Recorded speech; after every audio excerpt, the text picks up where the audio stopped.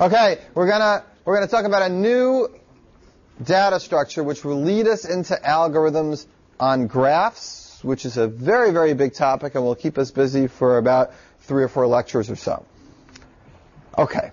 The reason that I think graph algorithms are really cool, besides the fact that they have tons and tons of applications, is because they force you, from a programmer's point of view, to really distinguish between some intuitive idea you have about how to do something and actually making that implementation work. And algorithms is about 2 things: clever ideas and getting that intuitive idea out of you and describing it. But once you've described it, there's still a ways to go in defining the data structures and the details of the implementation to make it work. And until you do that, you're still in vague land. And you have to at least make that some sort of a description, because it affects whether the thing actually works, and it affects certainly how fast the thing actually runs. Graphs are a super example of this, because it's just easy to think you have a method because we have visual cues looking at graphs, and forgetting that the computer doesn't have these visual cues at all. So in particular, here's an undirected graph, and somebody asks you, does it have a cycle? The question is so easy to answer that you're probably not even conscious that there's a method at all. In fact, I could put a big graph up on this board that's really large, and you could all, in seemingly constant time, glance at it and tell me yes or no, it has a cycle. So when I ask you to come up with an algorithm to find out whether a graph has a cycle, sometimes you just feel unable to do it because you don't even realize that there's anything that needs to be done. So the way to force yourself to realize that there is something that needs to be done is to slowly remind yourself that it doesn't look like this, and remind yourself of what the low-level tools really are for a machine that's going to do this problem.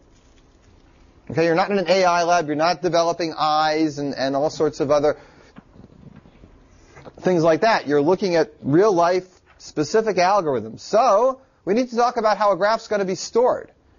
And there are 2 standard ways, and both those standard ways can be augmented with various features. And the 2 standard ways are very similar to each other. But one of the standard ways is a little more standard, and this is it. It's called adjacency lists. And it looks fancy, but it's not so fancy.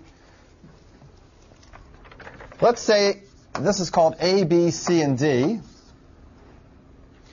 Then what we would do is we would store the nodes in an array, 0, 1, 2, and 3. Say A, B, C, and D.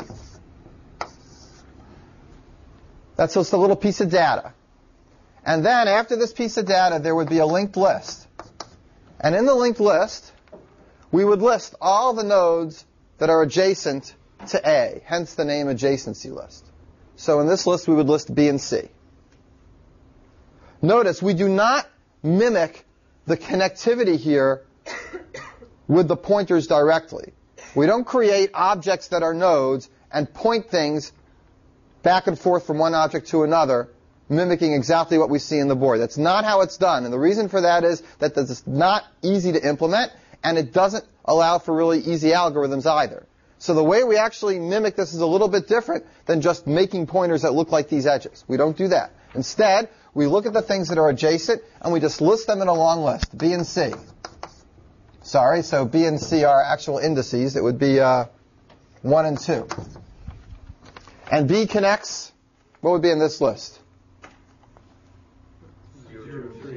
0, 2, and 3. Let's quickly just finish this, make sure everybody gets it. In the C list would be 0, 1, and 3. At the end here, where I don't write anything, are little nils, right? These are linked lists, an array of linked lists. And in the D, we have B and C, which are 1 and 2, right? Do you generally write them in numeric order, or does it not matter? It doesn't matter. It's completely arbitrary. Although the order that we actually traverse this graph will be dependent on the order that it actually went into the data structure. But the order that it goes in the data structure is arbitrary. Sometimes you don't keep any names for the nodes. Sometimes you just refer to them by their index, so there wouldn't be an A, B, C, D, but usually you do. And sometimes there's other information that you'd keep in addition to A, B, and C, D, in addition to their names, information about the nodes. We'll talk about that very soon. The first example we're going to do is a motivation for augmenting this data structure a little bit to make algorithms work a little faster. But the primary thing that defines an adjacency list is an array for the nodes, some header information about each node, and then a linked list of all the other nodes that connect respectively to the node in that index. All right, questions? Yes. If it were a directed graph, how would you restrict this? It looks the same way in a directed graph. In an undirected graph, and that's a very good question, because I was just going to mention that. In an undirected graph, you should notice that every single edge is listed twice. Right? Does everyone notice that? For example, the edge from A to B, which is from 0 to 1, is listed once here. These values, even though they're nodes, really represent edges, right? So it's 0 to 1 and then 1 to 0. It's listed here also. So every edge is listed twice. So how many actual nodes will appear here? Twice as many as there are edges. 1, 2, 3, 4, 5. There should be 10. 3, 6, 8, 10. Okay? I just had a flashback to that count to 3 Monty Python scene. Anyway. All right, so look at this graph. It doesn't matter. Look at this graph. Does this graph have a cycle? No.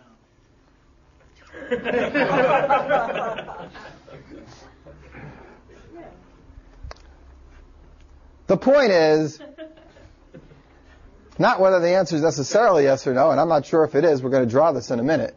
But if I gave it to you this way, you have an answer. And if I give it to you this way and I say, make me an algorithm that figures it out, at least now you know what you're up against.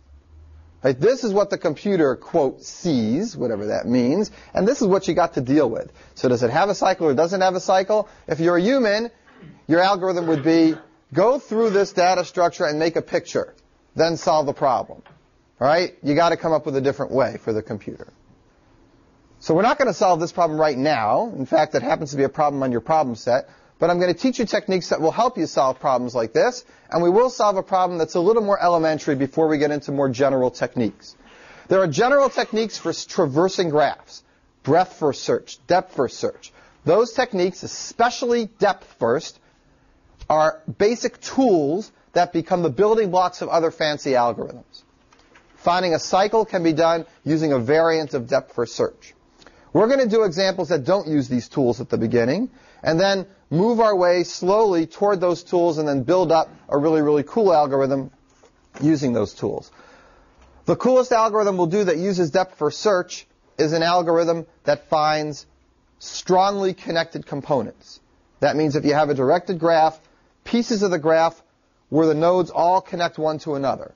So if it's a communications network, it identifies the parts of the network that everybody can communicate one to another. So if you start going down all over the network and you want to identify which parts can really still communicate all to one another, each part individually would be a strongly connected component. It's a very commonly done algorithm, and you want to be able to do it quickly.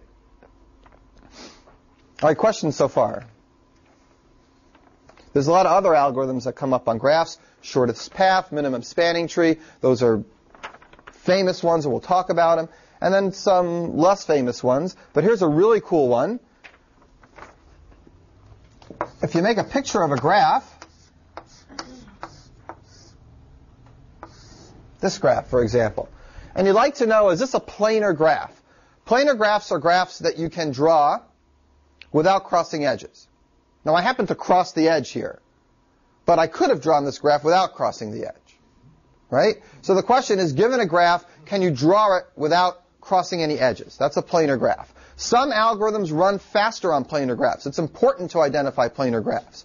For example, splitting a graph into two parts and getting the maximum number of edges that connect the two parts. It's called max cut. That's an NP-complete problem, which is polynomial time for planar graphs. There are a lot of problems that are better for planar graphs than for regular graphs, and it's important to be able to identify them quickly. How do you identify planar graphs? This is a really hard problem, but I'm going to give you a little review just because this is cool motivation. There's a famous theorem in math called Kuratowski's theorem, and it says this. It says that if a graph has, more or less it says this.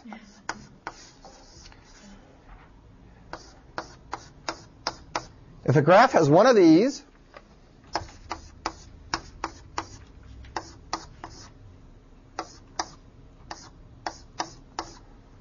This is called a K5, a complete graph on 5 nodes. All the edges are there. This is called a K33. All the edges are between these 3 and these 3, but no other edges. If a graph is non-planar, then it has one of these inside it. And if it has one of these inside it, then it's not planar. In other words, all you have to do is look through the graph to look for one of those. More or less, that's what his theorem says. So you could figure out if a graph is planar by doing this brute force algorithm. Look at every collection of 6 nodes and see if they look like this. Look at every collection of 5 nodes and see if they look like that. How many groups of 6 nodes are there in a group of n? N choose 6. What's n choose 6, big theta-wise?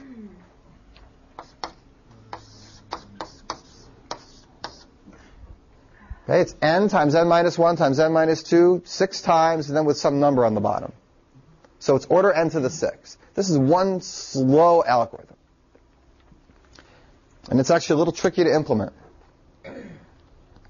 Because, like I said almost. Kuratowski's theorem says that either it has to be there, or if there are nodes that have 2 edges, you can collapse them and make them a single edge. So there's actually a little work you have to do even to get this to be order n to the 6.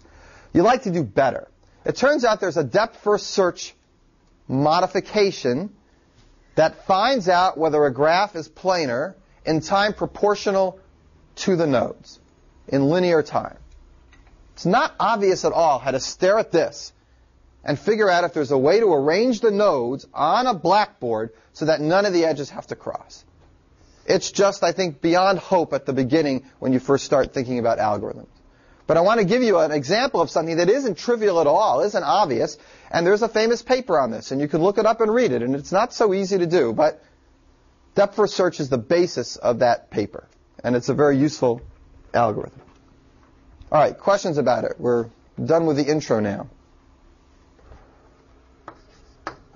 Let's just label them 0. 0, 1, 2, 3, 4, 5, 6, 7. Okay, let's go through and make pictures. 0 connects to 3 and 4, right? 1 connects to 2, 5, and 7. 2 connects to 1, 2, and 7. Did I write it right? I guess I did. I wonder if I meant this. Next to 2? Yeah, you can have a loop. I didn't probably mean that, but we'll put it in anyway. Now it's got a cycle. Yeah. D connects to 0 and 4. D. 3 connects to 0 and 4. There's a triangle. 4 connects to 0 and 3. We have that. F connects to 1, 2, and 7. That's 5 connects to 1, 2, and 7. 6 connects to 2 and 7. And 7 connects to 1, 2, and 5. That should be there already. All right, so that's what it looks like. You can have loops in a graph. It's usually rare. Usually it doesn't mean anything to have a loop in a graph, but you can. Yeah? Is this directed? It must be directed. It must be 6, but 6 goes, 2 doesn't go 6. Generally speaking, we always assume the graph's directed, so all these edges I should have made, have directions. And the directions they go would be from 0 to 3, 0 to 4, etc. Right. So you should always assume that's true. That's important when you're looking for a cycle, though. Right. It's important when you're looking for a cycle. If I told you beforehand that this was undirected, then it would be completely symmetrical, and any edge I have from 0 to 3, there'd also be one from 3 to 0. So you don't have to be told in advance that it's directed or undirected. You just interpret it always as directed, and if it's undirected, there'll be 2 of those edges there, essentially. All right. Another question about graphs that's also obvious if you can stare at it is, what are the connected components? I'm not talking about strongly connected components. I'm talking about the underlying undirected graph. How many different pieces are there that are connected, and how many, that are completely disconnected? So how many here? There's 2. There's a triangle, and there's this other thing that's sitting on top of it. Right? You don't get that at all from staring at this. Maybe you do. Maybe Michael does. All right. Well, it's certainly faster when you stare at it, at least for most mortals. Let's talk about an actual algorithm using this structure. Now, before we do it, just very briefly, it should be clear, or you should even guess, that there's an alternative to this structure, which means instead of storing these things in linked lists, we'd have a two-dimensional array. And the number of columns here would be the same as the number of rows here. And instead of storing, the actual nodes that we're connected to, like 3 or 4, in column 3 we'd put a 1, and in column 4 we'd put a 1, and in all the other columns we'd put zeros. Everyone understand the difference? That's called the adjacency matrix or the incidence matrix. I don't know what the word is exactly. But it's just a different way of doing it. The difference tends to be that here, algorithms tend to run proportional to the number of edges, because traversing through this graph once basically looks at every edge at most twice, okay, if it's undirected. But if you have it the other way, then how long is your algorithm going to take to traverse through the graph? It's going to take n squared. So generally speaking, whether you use one data structure or the other has to do with whether your algorithm is going to be n squared or e. And generally speaking, e is going to be smaller than n squared for the most part. If you have a lot of edges, they're close. E is the number of edges. E is the number of edges, right. No, not the natural logarithm number, not 2.718, whatever. Sure, you say in your notes order n plus e for the smaller case. Right, because if there's actually fewer edges than vertices, we still have to look through this whole list. So it's really max n and e, but well, you'll see. How big can e get? How many edges can you have in a graph relative to n? No, n times n minus 1 divided by 2, because you count each one twice. If it's a directed graph, then you can really have n times n minus 1. But altogether, it's about order n squared. Okay, so keep in mind that something proportional to the edges, when there's a lot of edges, is really the same as n squared for the most part. Edges is like n squared. Yeah. Okay, questions so far? Let's get to a real algorithm now. What is topological sorting? Here's the basic idea. What? Topla. Now it's topological. Since it's that never stopped us before.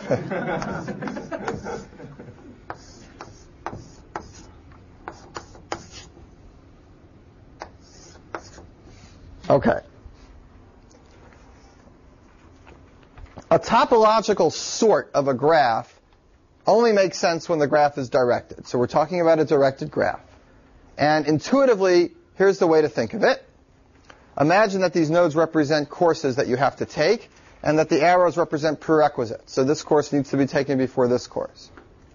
So at ADU, a topological sort is very easy, right? Boom. There's nothing to do. A topological sort is an ordering of these vertices in a way that allows you to actually take those courses in that order. There may be more than one topological sort of a graph, just like there's more than one sequence of courses you can take in a big university that gets you through all those courses. You don't have to take them in a particular order. All right. So let's look at it. There's only one here, right? Let's give these names, A, B, C, D, E, F. And just make sure everybody gets the idea. So A would have to come first, right? And then what comes next? C would have to come next.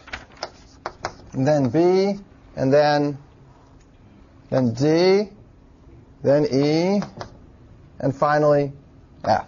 In this example, there's no choice. There's only one way to take the sequence of courses, A, C, B, D, E, F, and that's it. If I erase this,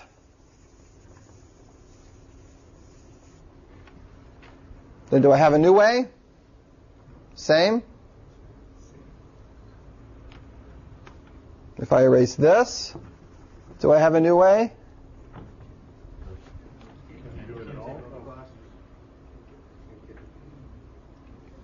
Why not?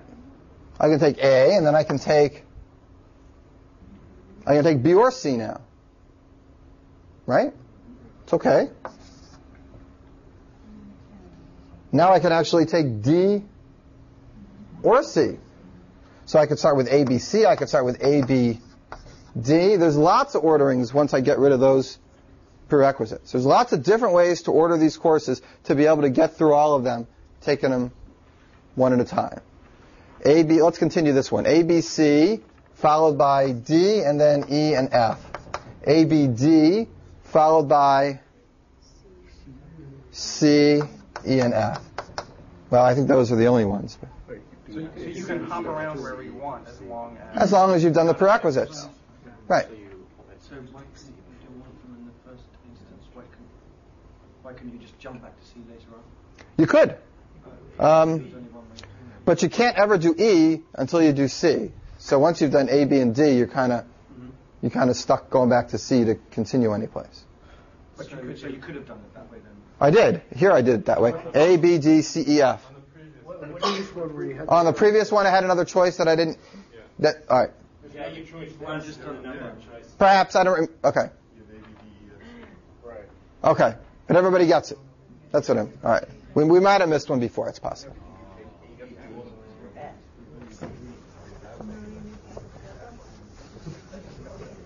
You actually did. You had that was the only way you could have done it. Well, why couldn't you do A, B, D? Because D requires C. We used to have an edge here. There was an edge going from C to D. At the beginning. Oh, and B requires C. Yeah. Right. So that was No, at the very beginning, there was only one way. All right. Let's move on. Let's think about it, keeping in mind that there's an underlying data structure. Let's think about how we're going to actually solve this problem. And our goal is to do it as fast as possible.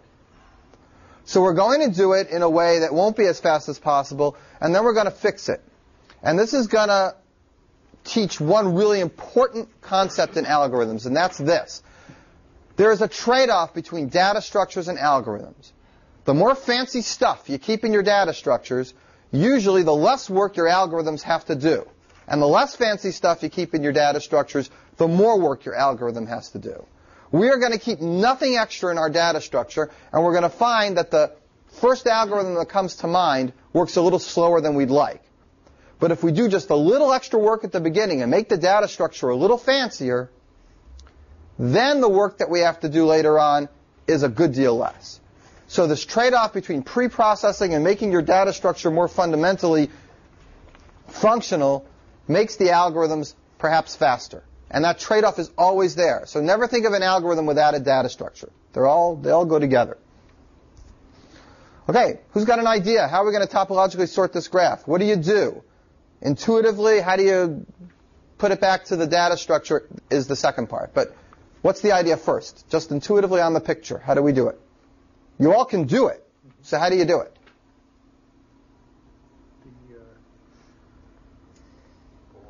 Node. We can only start at nodes that don't have any arrows pointing at them. Right. You can only start at a node that doesn't have any arrows pointing at them. What if there were more than one? I mean, there could be, right? I can start at either one. Okay. So first step is let's find a node that has no arrows pointing into it. Why don't we find all of them? Find all the nodes that have no arrows going into them. All right, just because it's taken me a long time to write this, somebody invented the term in degree, which means how many arrows are going into something. So find all nodes that have in degree 0. Okay? Then what? Pull that out of the graph and then do it again. Pull it out of the graph means delete it, erase it. Or put it over where you're sorting it and remove it from your graph. All right, we'll deal with the details later. But I guess intuitively we're erasing it, we're pulling it away, and we're going to look at what's left. And there's going to be new nodes of in degree 0, and we'll repeat.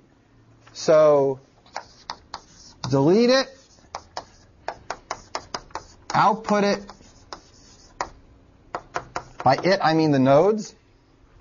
Okay? Take it out of the graph, print it out, and then repeat until all the nodes are gone, until the graph is empty. Oh, that cold's coming on fast, huh? It's like a tidal wave. Okay, that's a very, very abstract algorithm. No details underneath, and we're going to have to talk about the details. While the graph isn't empty, find a node that has in degree 0, take it out of the graph, output it, repeat. Is it going to work? Well, it's kind of abstract, but... Are we trying to find one way that this... One way. I think it's okay. It looks okay to me. Maybe there's some subtleties we'll find out as we go down into the guts of the data structure, but the basic idea looks fine. I like this idea. Hey, what happens? Is this always guaranteed to finish? What if you get stuck? What if you can't find something within degree 0? Then it's going to be in an infinite loop, right? Then there's no way to take the last course. Then there's no way. Okay. So you know what? You're all right, but you'd have to prove a theorem about that. You'd have to prove a theorem that says if the graph has any topological order, then this thing won't go on forever. And it's not too tough of a theorem, but it's intuitively just what you said. If there is an infinite loop here, if it goes on forever and can't find something of in degree 0, that can only happen if there's a cycle in this graph. If there's a cycle in a graph, there's never a topological ordering. Topological sorting works only on acyclic directed graphs, which are sometimes called DAGs, directed acyclic graphs. D-A-G, DAG. Did you just check that at the beginning before we started this? It would be nice to know if it had a cycle before we started. What we can do is if we get to this stage and we can't find one, instead of just going on forever and keep trying, we can just exit and say you have a cycle. In fact, that's a good way of finding a cycle in a graph. Except that it doesn't tell us what the cycle is. So that's not perfect, but we don't even have to do it in front. We can just do it right here in the middle. Put a little if statement in there and get it out and say break. All right, well, fine, but this is much too abstract. We need to get very specific because now I'm going to ask you how long this takes. And to answer the question how long it takes, you're going to have to think about what's going on under the hood in the graph data structure. So let's try to do that. If we have to, we'll write the data structure down for this, but I'd rather not. I'd rather actually just keep it in your mind. Let's analyze how much each of these steps takes, assuming you have to do them on the data structure that's representing this. Let's think about it. Step 1, find all the nodes that have no arrows going into them. How are you going to do that? Maybe I should make a little picture. Let's do it. A points to B and C. B points to D. C points to E. Thank you. D is E and F. E points to F. F points to nothing. We're calling it DO for Donna. And DO points to B and C. Okay. Now you see what it really looks like. Looking at this, which nodes have in degree 0? How do you figure it out? That don't show up in the list, in the linked lists. The ones that aren't over here. Well, how do you do that?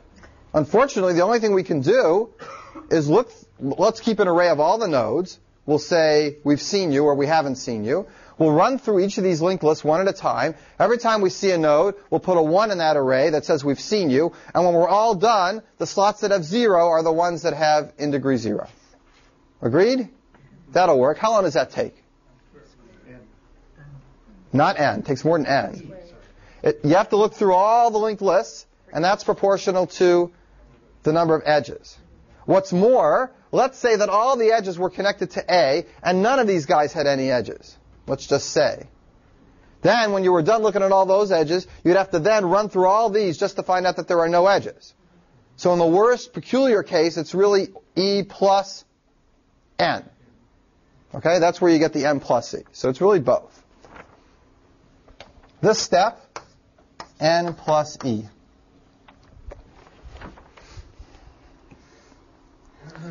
Now we say delete it. Okay, well, we've got a list of them. We can go through that list and delete them one by one. How long is it going to take us to delete it? Let's take one that we want to delete, A. How do we delete A? Well, we certainly can just nil out this list. That's one thing. That's easy. That takes one step. We go to index A, we set it to nil. What else do we have to do? Right, we got to go through this whole structure again and... Nothing points to it. That's the whole point.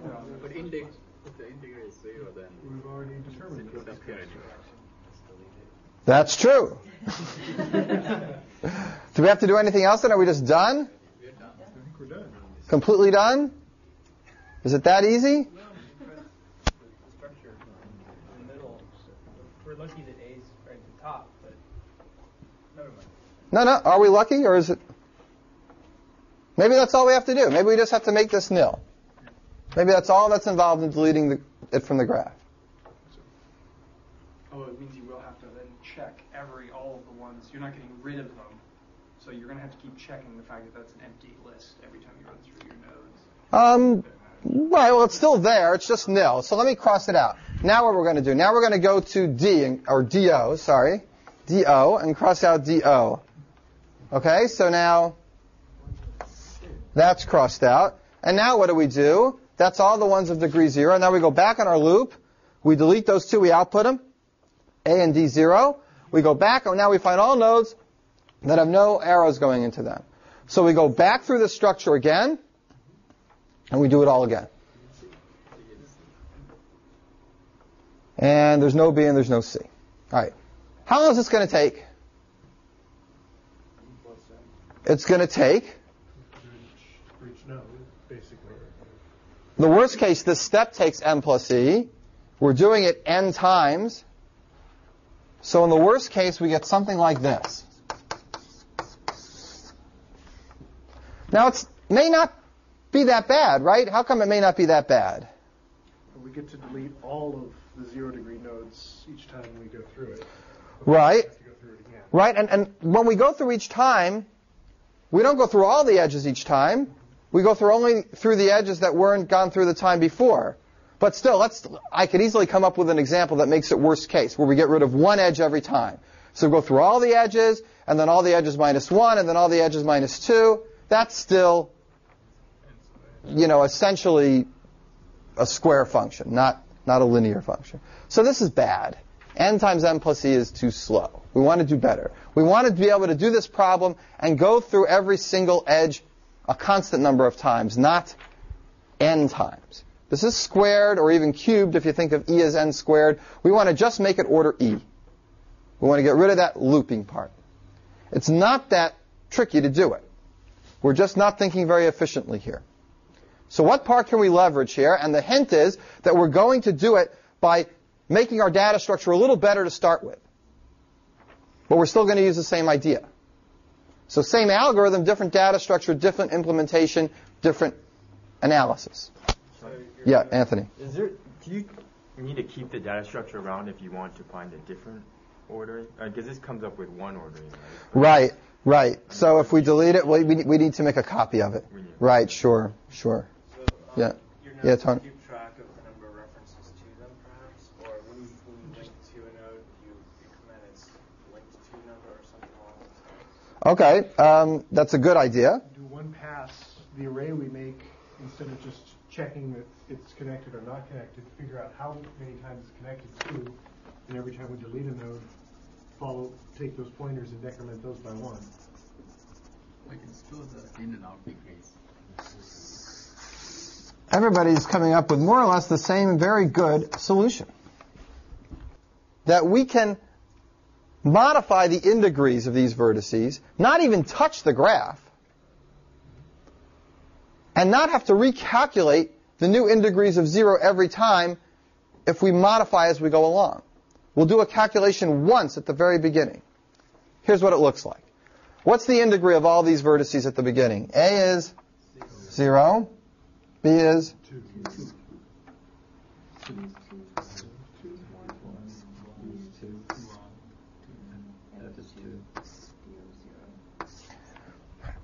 How long does it take to do that calculation that I just did on the board?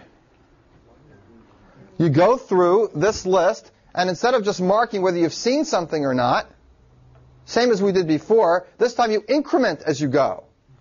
So every time you see B, instead of just saying, oh, I'm going to put a 1 in the slot for B, I'm going to add 1 in the slot for B.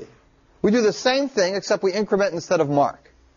So this step, calculating the integrity in advance, a pre-calculation before the algorithm starts, and souping up our data structure ever so slightly by adding a field in each of the header nodes, all that takes is order E,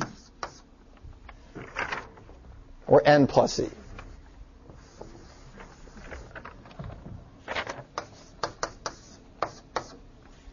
But now that I've done that, I can look for the ones that have zeros.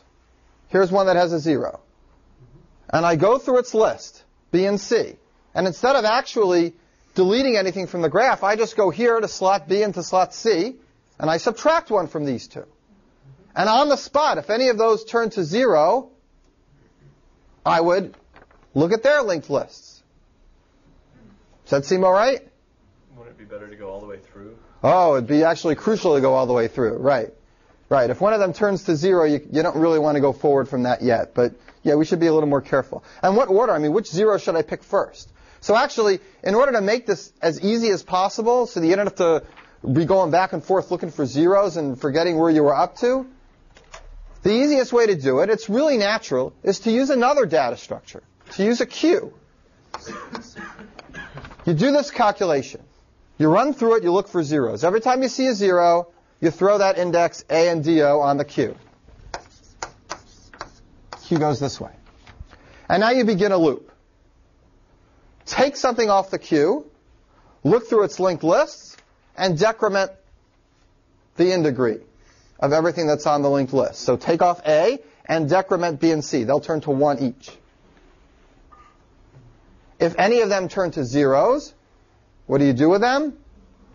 Stick them on the back of the queue, because sooner or later, when we get up to them, we want to delete them too, because they now have integrity 0. So here's what it would look like. These would turn to 1s, and A would be gone. Now we do D0, or DO, and this comes off. It changes B and C to zeros. So this is gone, but now B and C are on the queue. So this is a perfect way to keep track of the one to do next. You just pull it off the queue. And if you ever get a new one that turns to 0, you put it on the back of the queue. You turn to integrity 0, get online. Okay, you're going off. And that way you don't have to have any fancy pointers or crazy movements in your array. You keep it separate. You run things on the queue. The second the queue is empty and there's nothing on it, your algorithm's finished. This is a problem you'll have to do for homework. You have to actually code this. And it'll be a good problem to get used to working with graphs, because you're going to have enough of a little startup getting used to defining this structure with the lists and stuff. Yeah, Peter. Why set up order n plus E and not E? Oh, because it's possible. Whoa. It's possible that if you're not paying attention, you just step on somebody's foot and you... It's possible that all the edges are here. And then you go through all of them, marking them in degree 1. And then you go here and find out that there's nothing. So in the worst case, you have to look at all the nodes after you've looked at all the edges. It's a technicality. Keep in mind, E is generally bigger than N. So saying order N plus E is just redundant. It's the same as order E. Are there questions about this algorithm? Yeah. Peter, you had a follow-up? Yeah. No. And are there any other questions about this? So it's a cool idea. You augment your graph data structure with the simplest thing possible, just an array of particular integers. You do a little pre-processing. That saves you a lot of work later on in your algorithm. It makes it more efficient. Now this algorithm runs in time. Let's figure it out. Order n plus c to set it up. And then every single node gets put on the queue exactly once. Right? Analyzing this isn't so obvious. Let's analyze it real carefully. Starting it up as n plus e.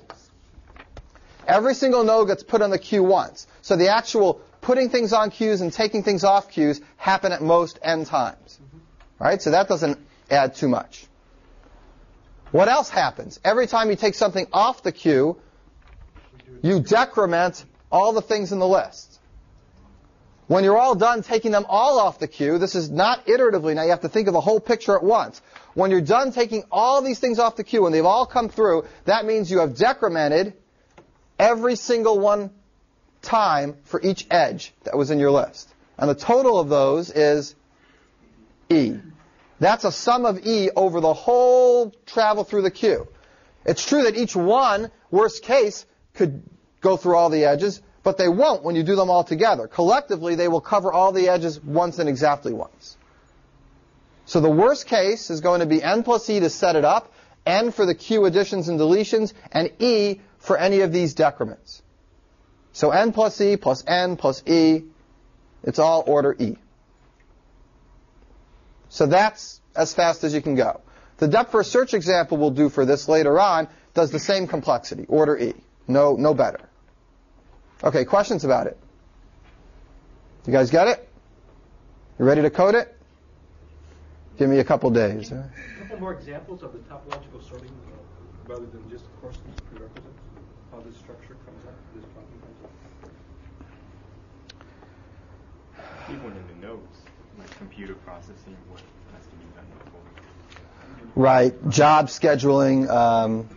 Yeah, like say you have an assembly line, and this represents painting the car, and this represents, putting the engine in. So this might represent the whole sequence of things that has to be done, and you want to linearize it in some sort of assembly line. So then the topological sort would represent what you can actually do in an assembly line. As an example, it's like getting dressed in the morning. Well, there's a practical one that's very challenging for something. That's true. You got to put your socks on before your shoes. Otherwise, you got your shoes on, you got your socks in your hand, and you go, duh. Well, look, that's true. Getting dressed in the morning is another example. Any scheduling thing is like that. Any kind of parallel process, actually. Which one needs to get done? Right, the constraints. For that matter, pipelining. This is important for pipelining. If you have an architecture, and these represent the different parts of the architecture, and that you can't get to this stage until that stage is finished, it gives you a sense of how many stages you can have in your pipeline. So it relates to a lot of things. It's not the only way to cut out a factor of n. There's another way that sometimes my students do. They say, hey, why don't we just reverse all the edges in the graph? And then you're worried about out degree. And it's easier to find out degree than in degree. Because then you just look and see if the thing's nil or not. If it's nil, then it's out degree 0. And if it's not nil, then it's not out degree 0. So that would be great as long as somebody gave you the graph with all the edges backwards. So then you say, okay, well, I'll just go in and pre-process the graph and turn it backwards. How long does that take? Well, actually, it doesn't take that long. It takes order E. You can do that. It's a good problem. I didn't put it on the test, but maybe I should. Go through a graph, make a new graph that has all the edges backwards. Right? You can do that proportional to the edges. So if you did that pre-processing, then your algorithm could change in a different way and still save the time. It's not the only way. There's lots of different ways to handle this problem. All right, questions, thoughts? What does your shirt say? It says, let me teach you a few tricks. What does it say in the back? Nothing? It's my bridge shirt.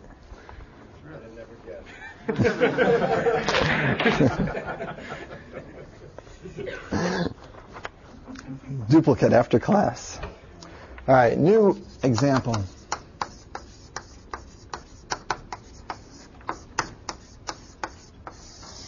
Minimum spanning tree is a really basic graph algorithm that requires a little more thought than the brute force method that we just applied. But I like the brute force method we just applied because we have to fix it a little slightly and make it a little better. So it's a good warm-up. But now we have to do something a little more. Nevertheless, I have to say that I really don't like this as one of the early graph algorithms to teach you because it gives you the impression that in algorithms, almost anything you try tends to work. And that's far from the truth. But that's what you get with minimum spanning tree. the first thing you think of works, and we spend most of our time talking about how to do it. Okay, what's the best implementation? And it's important because it's going to motivate a really cool data structure you've never seen, and it's going to give you a little review of heaps. So pedagogically, it's a nice review, but as far as the algorithm goes, you're going to go on thinking, hey, algorithms is just brute force stuff that you have to analyze really hard, and that's just math. That's not what it is. A lot of times you just have to think of the algorithm, like we did yesterday. It really is a creative process. All right, so minimum spanning tree. Let's explain the problem and do an example.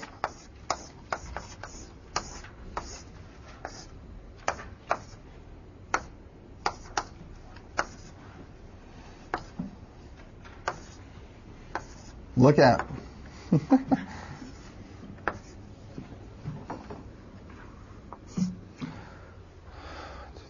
Okay, here's a graph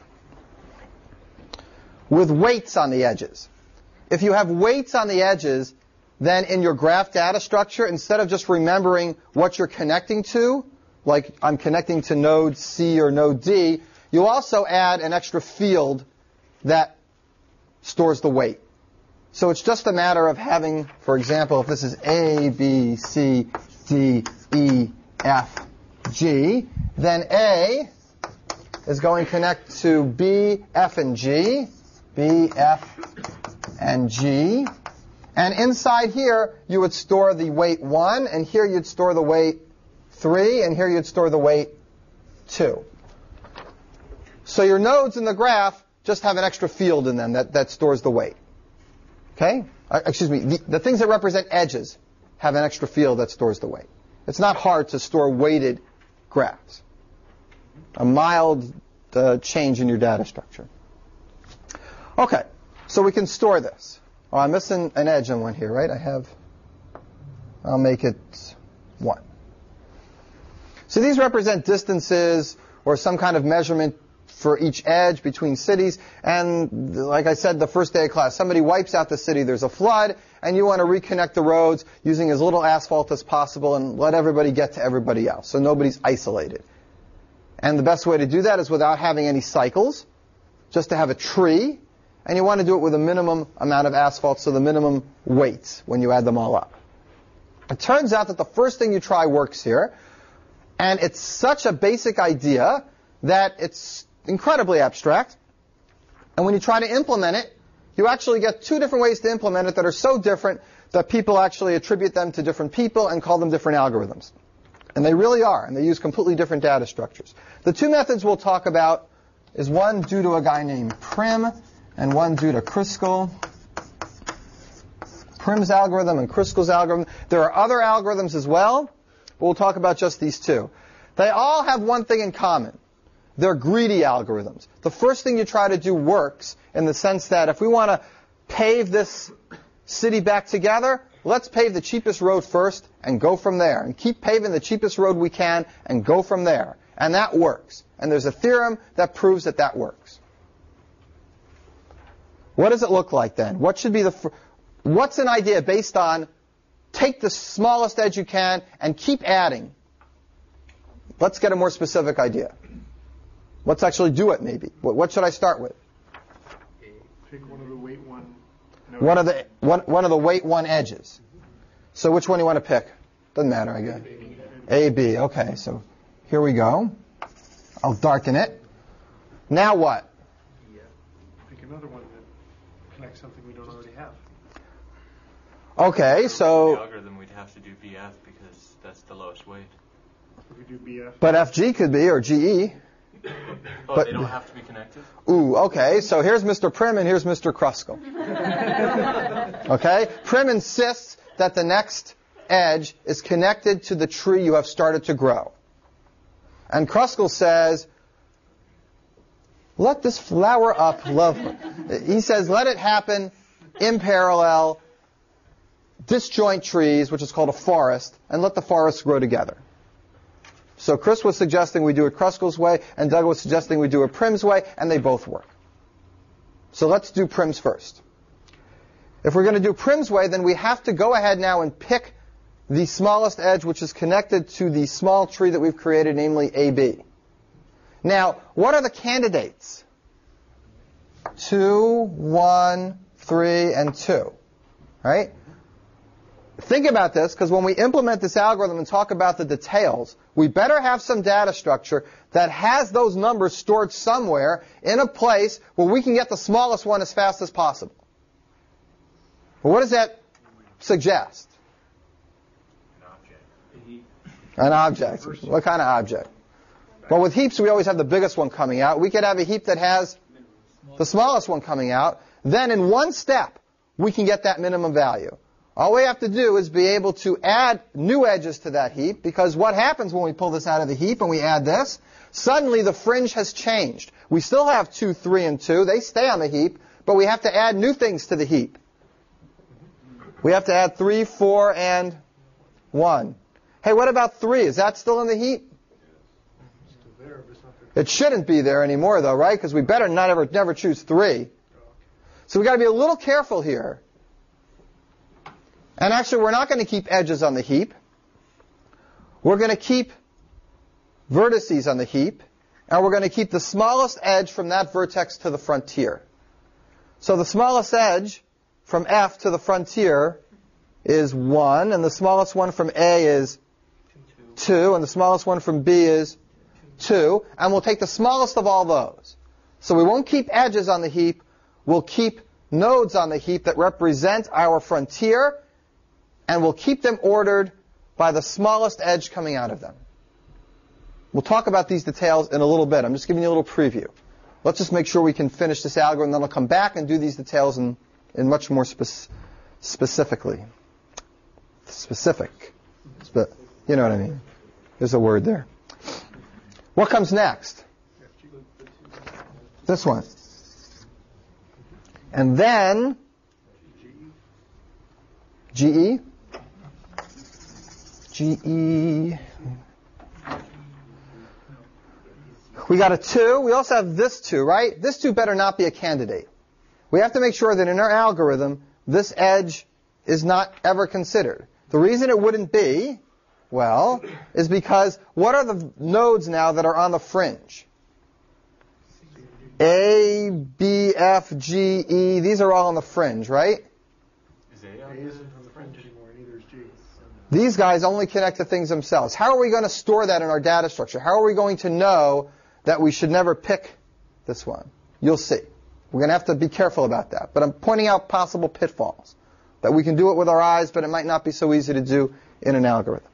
Well, it will be, but we have to think about it. So the next one is 2. And now what's left? Either of these is okay. Let's pick this. And then we're done. The town is saved, right. If we had done Kruskal's algorithm, we would come up with the exact same tree, but it would grow in a mildly different way. So I'll do it with a different color. Let's do Kruskal's algorithm. Let's start with the same thing. And now we go here. And then we go to the other one, say here. And now we connect this one. And now we got to go to the 2s. We need to connect that one? Yeah, because it's connected to F. But we're not connected, the 2 aren't connected together. And they need to be eventually. It doesn't make a cycle to connect these 2. And since it's the smallest available, we have to use it. So the next one that's the smallest available that doesn't make a cycle is this 2. So this comes into play. And finally, one of the 3s. So let's pick the same one. So it grows in a slightly different way, but it gives you the same tree. There might be more than one minimum spanning tree if you have the same weight for 2 trees. That's possible. Bless you. Questions about this? Yes? Does it always give you the same tree? Unless they have 2 of the same weight, it would always give you the same tree. Yeah. I mean, in this case, you could have DE instead of FD, and that would be different because you have 2 of the same weight. So the answer generally no. It doesn't have to give you the same spanning tree unless there's a unique one with that weight. You get your spanning tree of the same weight. It will always give you the spanning tree of the same weight, right. Kruskal's and Prim will always give you the same answer. The minimum spanning tree has weight, 20 or whatever. All right, other questions? We have to talk really carefully about how to implement this. It may not be obvious. If they're all ones, does it give you the number? If they're all ones, then the minimum spanning tree is always going to be n minus 1, right? No. If they're all ones? The sum of the minimum spanning, it depends on the topography of the graph. No, I don't think it does. Sure, if all of these were ones, we would still only want to color 5 through 5 of the lines, not even though we had 10 inches. Okay. N being nodes. Oh, And other nodes, right? We have to have every node connected to the graph, and every time you connect, I think the minimum spanning tree problem isn't interesting if all the edges are just 1. It's just the answer. You just say n minus 1, and that's the answer, where n is the number of nodes. And there's a gazillion trees that give you that weight. There's 4 to the n spanning. Remember how many spanning trees there were? Here's the dopey way of doing minimum spanning tree. Go study Catalan numbers really carefully. Convince yourself that the number of spanning trees is the Catalan numbers of the graph, and that means that it's about 4 to the n. Remember we proved that 4 to the n the last day of the discrete math thing. It's a huge number. And then go through every one of those spanning trees and calculate which one has the minimum weight. So that's about 4 to the n time. Horrible algorithm, especially when you can do it this fast. So our goal is to get this algorithm to work as fast as possible, and let's see how we can do it. Let's make some data structures.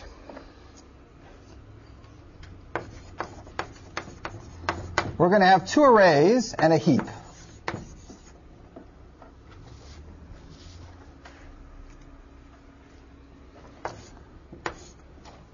The 2 arrays are for basically the value helps you keep track of the values of the things in the heap, and the parent array helps you keep track of the spanning tree that you've discovered so far. The parent array is a way of actually storing a tree. In this example, when we went from A to B at the beginning, that would set the parent of B to A, basically storing this edge. When we then went from B to F, that would set the parent of F to B. Right? So the parent array is an array that really is going to represent a tree, simply by storing parents. No left node, no right node, just back parents. If we fill this up, we'll have exactly what the spanning tree actually is, and that's going to be our goal. I'm going to do this very specifically in an example. So let me put a big example up on the board. And then I'll show you where the heap comes in, and we'll talk about the algorithm.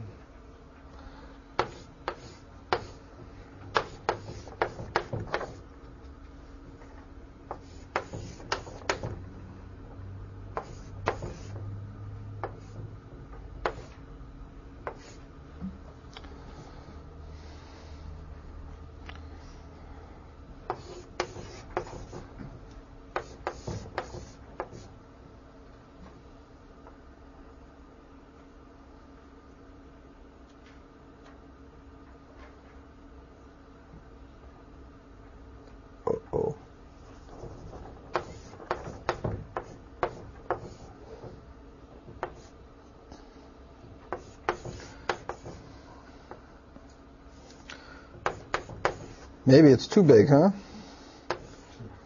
You'll probably get this before we're done.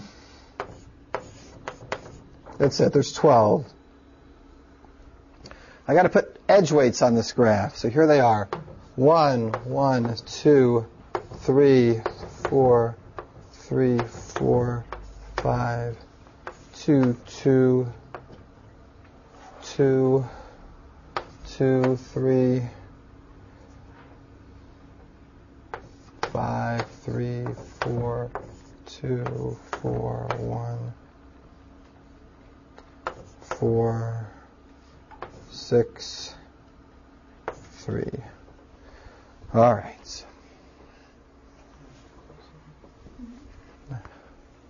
That's the example we're going to use. Can you see it? Not really, huh? No good. Too dark, too small, too... Can you see it? Who can see it? Nobody. Can EJ, can you see it? Yeah, all right. Eagle eyes. All right, let's talk about how this is going to work. The way Prim's algorithm actually works is that it doesn't necessarily start from the smallest edge. It just picks a node at which to start, and it uses the smallest edge from that node. That doesn't have to be the smallest edge overall. So it just picks a node that it's going to call the root.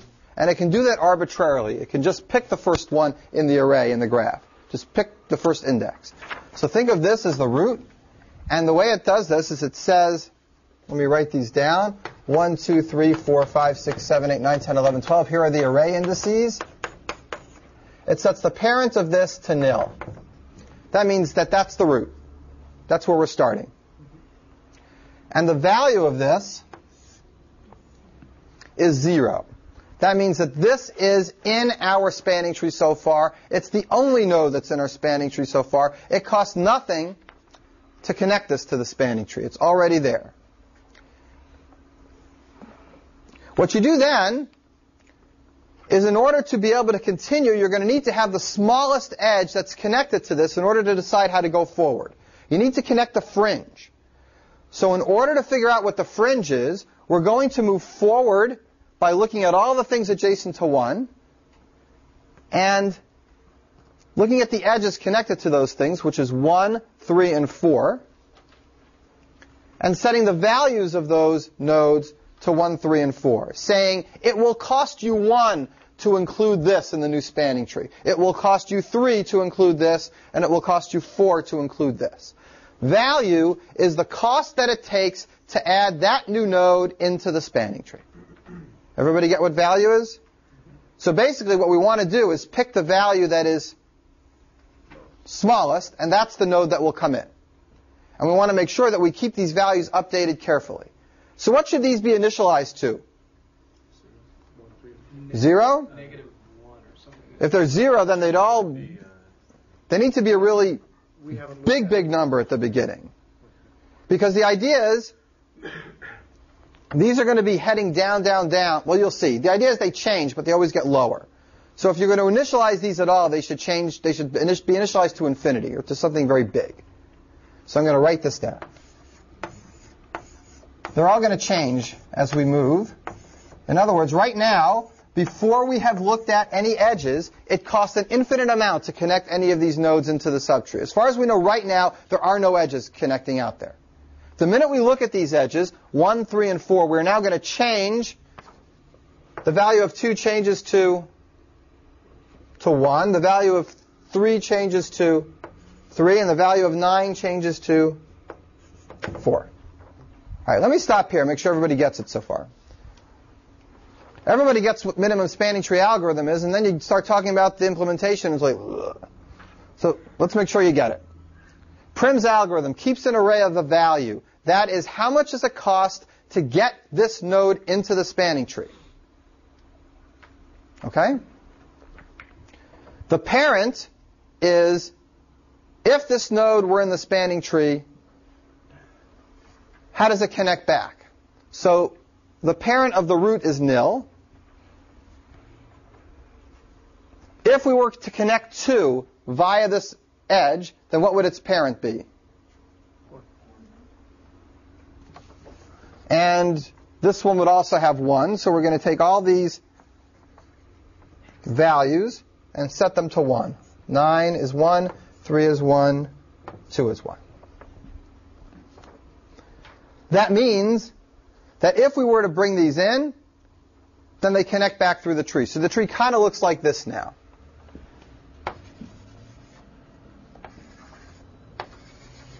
But this is not going to be the spanning tree. This represents the fringe, and we're going to choose one of these to actually be connected. Okay, questions so far? What are the parents set to initially? The parents are all undefined. I guess they could be nils for now. Could they be? Yeah. I thought the first one is nil. But they'll all get changed. They'll all get changed. So even if they were nil, they'll get changed. Here we actually have to have big numbers because we're going to do a comparison, as you'll see later. Otherwise, 0 would have worked out. So.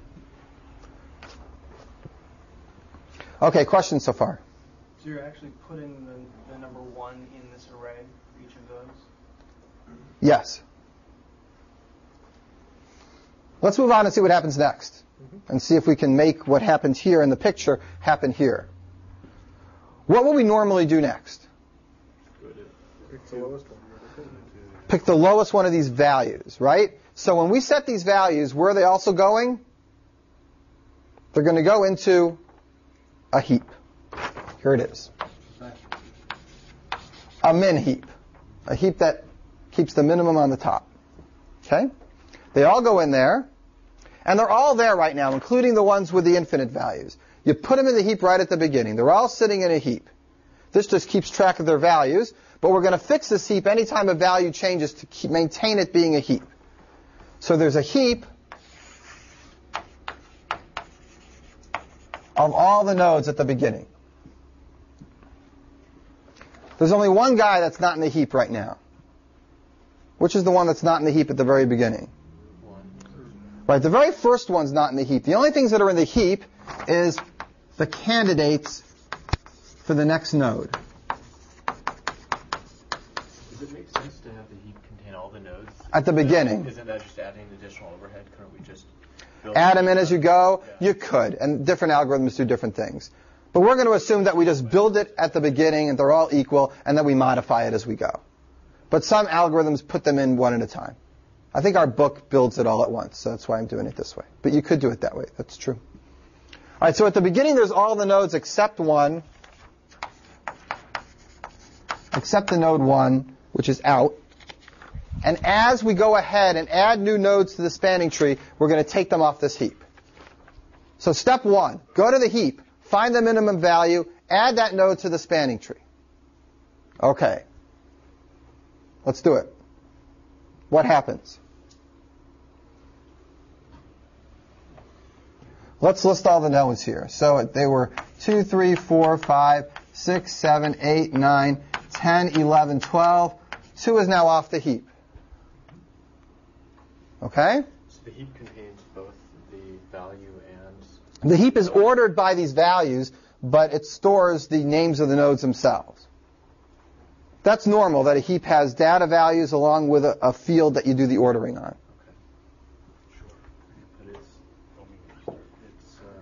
Edges that connect out of it. Say that again? You put the edges that connect out of 2 into the set those values. Right. We have to. Right. Good. Next point. So let me cross this out because it's out. Now this one's out. What else changes? The value. Andrew was talking about. What else changes? We have to add a new node. This is now in the spanning tree. Can we just go on now and get the next smallest? We have to add the one. We have to look at 2, see the edges that it connects to, right? And update our value and our parent. We have to extend the fringe. How is it going to extend the fringe? 4 is going to have the value 1. Did 4 have anything before? 4 had infinity before, so 1's better. Let's make it 1. 3 used to have 3. You see how 3 used to have a value of 3? What's the value now? 2. It changes. That's very important. We used to be able to get to 3 through a path of 3, and that was low on the priority queue, but now it's moved up because we can get to it through a faster node. So we have to keep track of that, and this now changes to a 2. Get it? We're also changing our parent as we do this. That means the parent of 3 is no longer 1. The parent of 3 is now 2.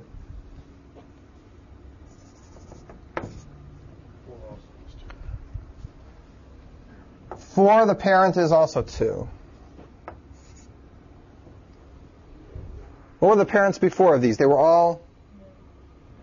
No, they should have been... No, the parent of 3 should have been 1. How come I didn't write that down? Oh, I erased it. I want to leave it there and just cross it out. And the parent of 4 was nothing, and the parent of 9 didn't get changed. All right, so keep in mind, I need to explain again. This parent structure right now does not represent the current spanning tree. It represents the current potential fringe. In the end, it will represent the spanning tree when those fringes all go away. But right now, we don't mean to say, now it looks like this.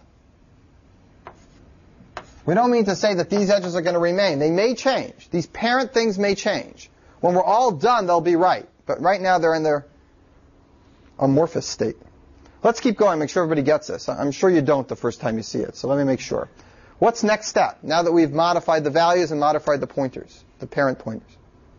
We need to go back to the heap and get the next smallest edge that's connected to the fringe. What's connected to the fringe? We've done this and this now. Is that right? So what's... we're pulling 4 off now, and then we're going to connect. Look through this list. We get 2, 1, 4. 1 is the smallest. If 1's the smallest, what happens with 4? Goodbye. Delete it from the heap.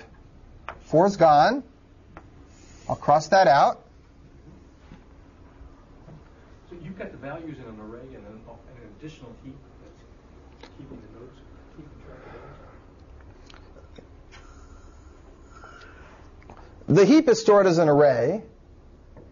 So you can think of value as the heap, except I want to remind you that there's also these extra data fields so that you know which node you're talking about. So what data structure are you using? The heap is represented by an array like it normally is. And inside it are slots, and in each slot is held a value and a node and a name. You can't find the nodes or anything. No, sure you can. They're right there.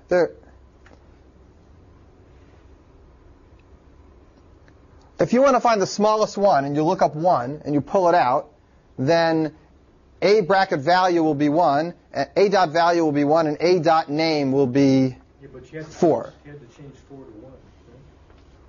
It was infinity and then you set it to 1. Right. But then you got to go find that heap, find the node 4. And that's not key down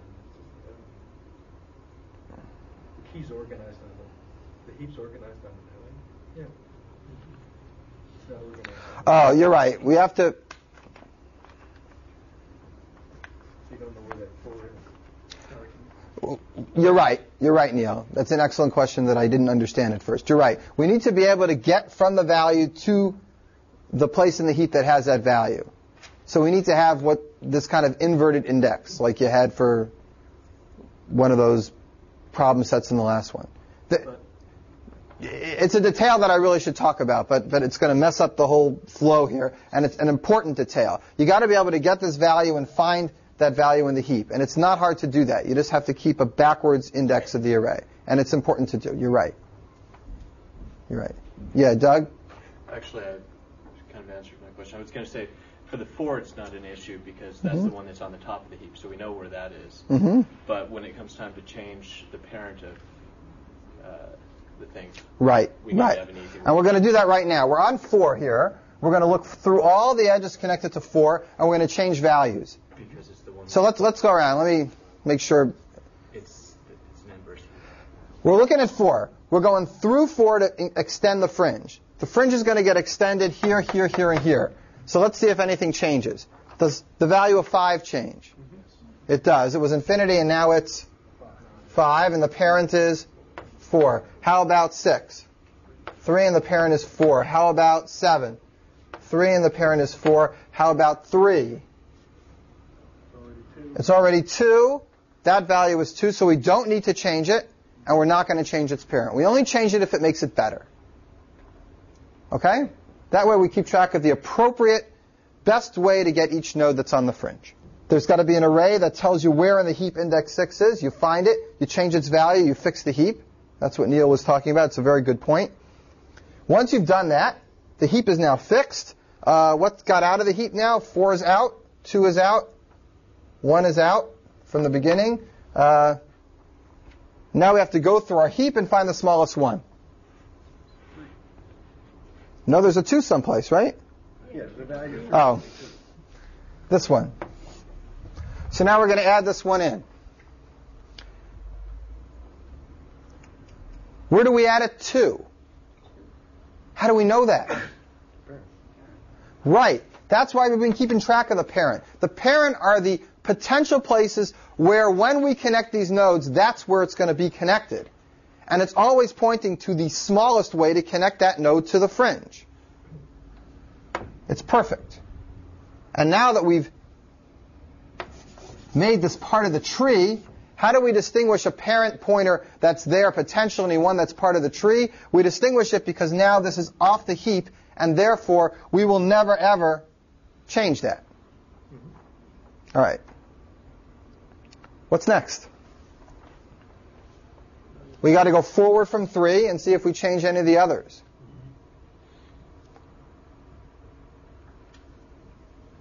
Notice 3 connects to some things that are already off the heap. Right, we don't look at those at all. You just look at the ones that are still in the heap. So maybe you could have a little array that says in heap, off heap, like in queue, off queue. And that's easy to maintain as you go. If you delete something off, you change it from 0 to 1. So that's also something you can do. There's other ways to do it, but that's brute force pretty easy and doesn't cost much. So you can keep track of what's in the heap, what's not. So 3, we're going to look at 4, 6, 7, 8. Not 4. And not 6. Just 7 and 8. So what changes? 7 turns to a 2, and the parent becomes 3. And then 8, 3, and 3. And now we look through this list and we find the smallest. What's the smallest? That one. A weight of 2, edge vertex 7. That means we're going to include this. That means 7 comes off the heap, and now we have to modify. Let's keep going a little bit more until everybody gets it. See, about a third of you get it so far, but we're almost done. 7 is going to hit 6, 11, 10, and 8. Jeez. 6, 11, and 8. All right, so if it goes to 6, 6 is already 3. We don't change that. Going to 11, that's 4. 11's infinity. Parent is 7. So everybody see why we initialize these to infinity? It's so that when we ever hit them at all, we know it's better that we can get to them with some weight than what we knew before that we couldn't get to them at all. Because it is possible that this is disconnected, in which case you'd never get those nodes. So you actually have another data structure, right, for this graph? You have something that's storing this graph so that when we get to node 7, we can actually look through the list and go through it. Yeah, absolutely. You got a lot of data structures. You got arrays, you got a heap, and you got these auxiliary arrays that help you find whether something's in the heap and how to go back. Yeah, there's a lot of stuff here. As a practical issue, we don't really have infinity as a value. You just do something. in most languages have like max int, some big integer. Just use the biggest integer you have. Yeah. It just has to be bigger than the biggest weight. It's got to be bigger than the biggest weight. That's all. You can set that as a constant somewhere in your program. Let's go a little more forward. Did I do all these yet? What about 8? 8 doesn't have to get updated? Oh, it goes to 2. Okay, so this, thank you. This changes to 2, and this changes to 7. All right, let's continue. Now I look at it, and the smallest one is number 8, so it goes this way. This gets knocked off. We go forward from 8. I'm going to get it right this time to 9 and 10. 9 doesn't get changed. 10 should get changed to 2, and the parent is 8. We look through the list, and we find that the next one is 10. That gets off the heap. We go this way. We go forward from 10 to 9. It doesn't change. To 11, it does change. This becomes 3, and this becomes 10. And then we look through our list, and we have 3s. We can pick either one. Let's do this one. Let's assume just randomly that it did this one. So this is now off. I haven't been doing it. Okay, that means we are adding this edge, right? The pointer back to 4. And now we're going to go forward from 6 to 5 and 11. And which one is going to change? They both change, right? 5 changes to 4, and a parent of 6. And 11 changes to 1, and a parent of 6. All right. Let's stop for a second. We're almost done with this example, but everybody's been bringing up lots of questions, and one of them came up that we said we could do with an extra array, but maybe now you're able to hear the complete answer. I think this was Mike's question. The question was, how do you know not to check the ones that are already in the heap, that are already out of the heap? Like when you're doing 6, we're going forward to 11, and we're going forward to 5. What if we checked 4? What would happen if we checked it?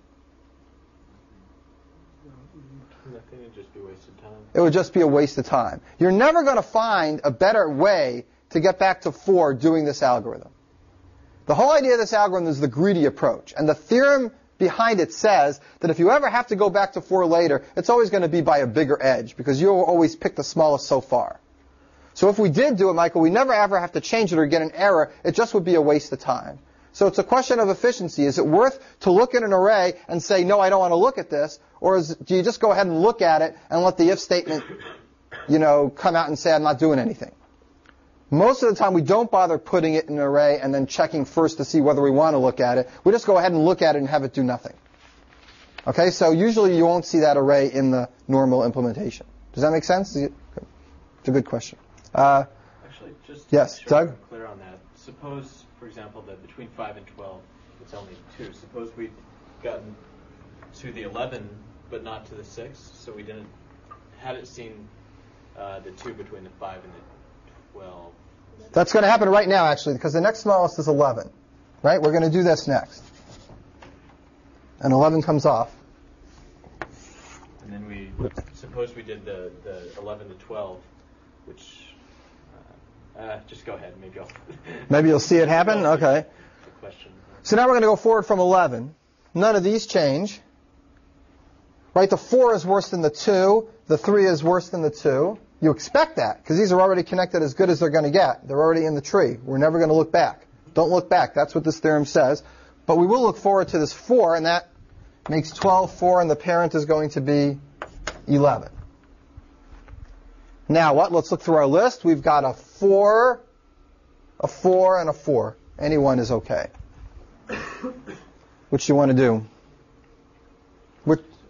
5 to 6, we'll do this one. That's fine. That means we're taking out 5. We go forward on 5, and it does change the value of 12 to 2 with a parent of 5. And now we look back, and now our list is a 2 and a 4. So we do the 2 first. Now that one's out.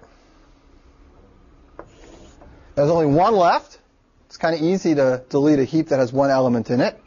You don't have to find the minimum. It's just the only one left. So you pull it out, and you're done. When the heap's empty, the algorithm stops. All right. This is the normal way to implement Prim's algorithm fancy. There's actually a less fancy way that uses a 2-dimensional array rather than a adjacency list. But this uses adjacency lists and a heap. And before I quit, I want to analyze this with you. And then we'll quit at the end. We'll do Kruskal's next time. Kruskal uses a different data structure completely. No heap. None of this hard stuff. It's much more intuitive. And the result in Kruskal's algorithm is really cool. I'll mention it before we quit today. And the math is real hairy. So like we've always done this semester, we'll do the cool result and we'll leave the math for some other time. They both have the same order? These two? They both will have the same order. No. Kruskal with a hairy amortized analysis is a little better. And I'll tell you what that is before we leave. All right. Now that we've done that big algorithm. Could you actually connect the one to another? Oh yeah, I pulled the last one out. Where did I pull the last one out? It's number 9. And that goes with this pointer, which has never changed from the very beginning. More than aesthetics. Now we're cooking. Yes. And there's the tree. Yeah, it's the elephant man. There's the eye. There's the trunk. All right. All right, take a breath. It's a little painful to see an example this long, but if you were really having trouble getting the idea, this is the foolproof way to make sure you get it. So I like to do these. I think they're worthwhile. But now we're done. So let's relax a minute and analyze what we've done. Analyze how long it took. That's not relaxing. Let's remind ourselves what happened in this algorithm. We started out making a heap of all the nodes except the root. How long does it take to build a heap? Takes n. All right, so that's n for building the heap. That won't cost us much because our overall complexity is going to be worse than this. What did we do next? We went through, we deleted from the heap, and what did we do every time we deleted from the heap? We went forward along the edges connected to that heap, and we asked an if statement question. Is the weight on this edge bigger than the current value? And if it is, don't do anything, but if it's smaller than the current value, then change the current value and change the parent. Okay, this is a constant if statement question for every edge connected to the node that we just took off the heap. So let's try to analyze how long this takes in the worst case. How many of those if statements are we going to ask total? All the nodes will eventually get knocked off the heap. How many of those if statements do we ask? Proportional to the edges. Every one of them has a bunch of edges connected to it. If you take all of them collectively, it will get all the edges connected in the whole graph. We're going to ask that if statement, at worst, for every edge in the graph. Right? Okay. How many times do we take something off the heap? Proportional to the nodes. So we ask the if statement at most e times. We take something off the heap at most n times. How long does it take to take something off a heap? You have to take it off in constant time and log n to fix it. So since we're taking n things off the heap, n log n, the total of all the if statements is e. How long does it take to ask that if statement and do the right thing if you have to? Be really careful when you answer that question. Let's go over the if statement again. At any point along the way, let's say this last one, we're going to check if the edge from 5 to 12 is smaller than the current value of 12, which at that time was 4. And the answer was, yes, it's smaller. Well, that takes one step to ask that question. You compare the edge weight, which is in your data structure, with your value, which is your array. That's a constant time question. If the answer is yes, what do you have to change? You have to change this value to 2, and you have to change the parent to 5. Changing the parent is easy. That's one step. Changing the value is easy. That's one step. I got to maintain my heap when I change the value. Every time you change the value, you have to go back to the heap and fix it. Here's a heap full of stuff with people with priorities in it, and you just change somebody's priority. Vertex 12, which used to be kind of low on the priority scheme, just moved up. You have to change the heap because vertex 12 better move to the top. That means for every one of your E questions, the worst thing that might happen is you might have to fix your heap. So it's n plus n log n plus E log n. And which one of these is the worst? E log n is the worst, and that's the complexity of Prim's algorithm, done in this way, E times log n. Let me just say something. I could have spared you a lot of pain. No heap, no adjacency lists, just a two-dimensional array. And then, as you're looking through the edges that are connected, you have to look through all n. So instead of it being E, it ends up being n times n squared, to go through all the edges. And as long as you're doing that every time, you might as well calculate the minimum with a linear time algorithm, because you're not losing anything. Because if you calculate the minimum n times, that's still n squared. So if we had used a two-dimensional array, we could have had an n squared algorithm for Prim, because we wouldn't have used a heap. We would have just calculated the minimum from scratch every single time we added a new node. It would be n times n. We didn't do that here because we didn't want to make it E times n. That would have been terrible. So we use the heap here. But if you're going to use a two-dimensional thing where you're already up to n squared, it doesn't hurt to do linear time at each iteration.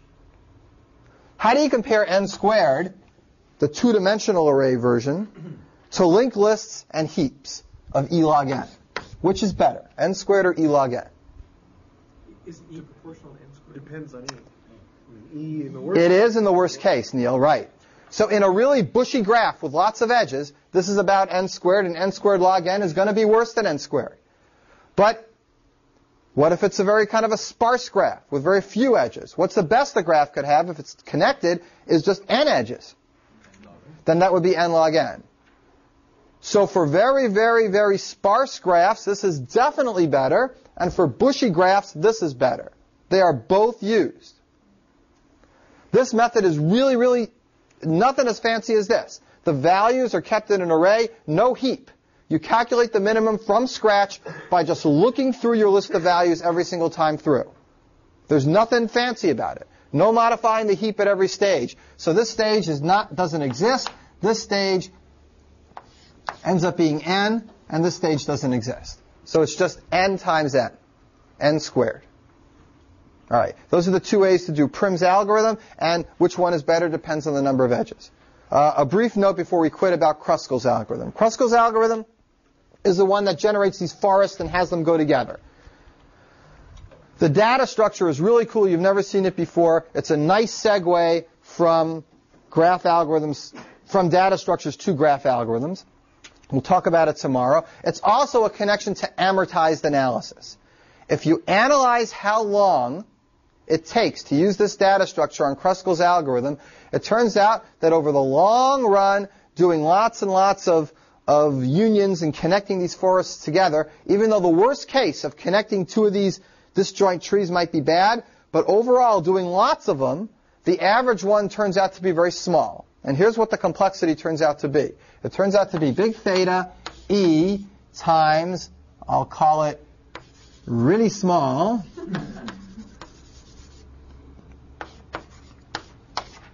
really small